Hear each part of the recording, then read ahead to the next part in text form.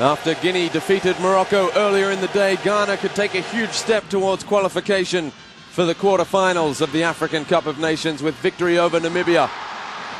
However, it wasn't to be the goal feast many were waiting for. Suleiman Tari with the first effort.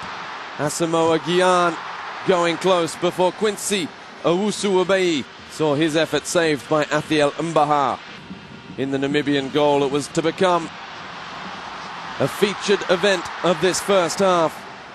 Ghana going close, but not getting the goal that would release the tension. The best chance perhaps falling to Asamoah Gyan, with the goal gaping, sending his volley over the top. Then finally, across from the Dutch-born Quincy Owusu-Abayi, and turned home by Nottingham Forest striker Junior Agogo. Ghana had the goal they so richly sought and led at half-time by a single goal to nil. But Namibia came out blazing in the second half. Brian Brendel, the scorer against Morocco, going close. And going close again just minutes later.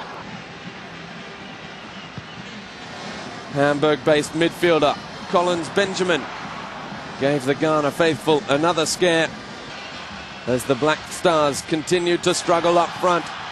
Left back Hans Adusape trying to show his side the way to goal, but it was enough for Ghana. They lead the group 1-0 winners.